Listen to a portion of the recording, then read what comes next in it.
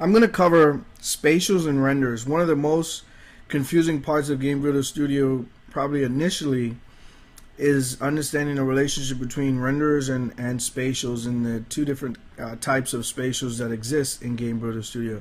I think once you get past this, or an understanding rather, of these two components of GameBuilder Studio, I think you'll have a better grasp on how to move things around, how to add objects, and which spatials to use. The GameBuilder Studio engine is a component-based engine, so everything is broken down into separate components, and each component has its own responsibility. So the position and velocity and rotation and things like that is separated out into a spatial, and there are renderers that display images or colors to the screen that are controlled by a spatial. So if you notice, if you go to the properties panel of a spatial component, you'll see, if you scroll down to the spatial properties, you'll see there's a section called controlled render with a drop down for you to select which render this spatial controls, and there's information about the position, size, rotation, and velocity. Now there are two different types of spatials. Initially, when you create an object from this quick panel here on the side, the spatial that is used is a collision spatial. So right away your object will have physics capabilities for you to add collision shapes, for you to add properties of whether it's bouncy, etc. And this spatial will be simulated in the physics engine, in the underlying game engine. So if you don't want your object to be simulated in the physics world, all you would do is you would add a basic component, a basic spatial, and you can find that here. Add that to the entity, and what you'll notice is the spatials are unlocked because it's mandatory for you to have at least one spatial on every entity. So now that it's unlocked, because I have two spatials, I have a choice. I can use the basic spatial that I just added and just remove the original spatial, which was a collision spatial. So this basic spatial now is the default spatial, and what you'll notice, if you try to drag the render, nothing happens because the basic spatial does not have a render assigned to it. So you have to assign a render, and then you'll be able to move around the object that's on screen. And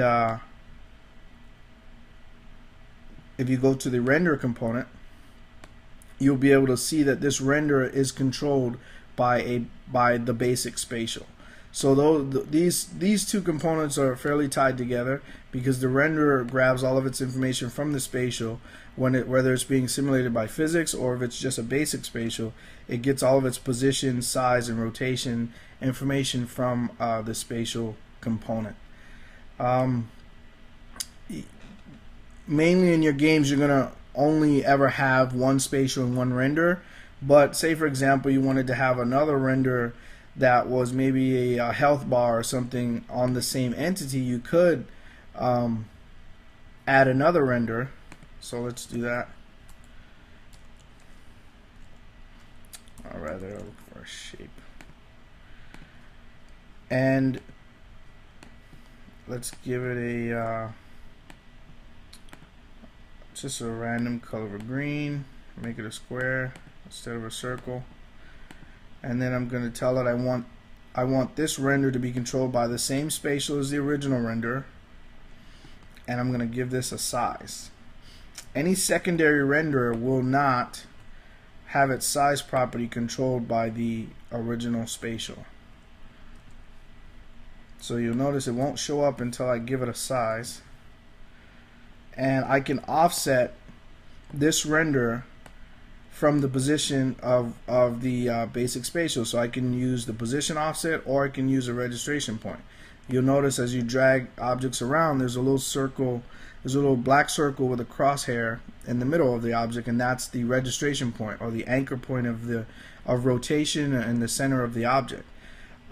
So for this render, which is a secondary render on this entity, I can just offset it, say 100 pixels to the left, and maybe 200 pixels above, or maybe just one.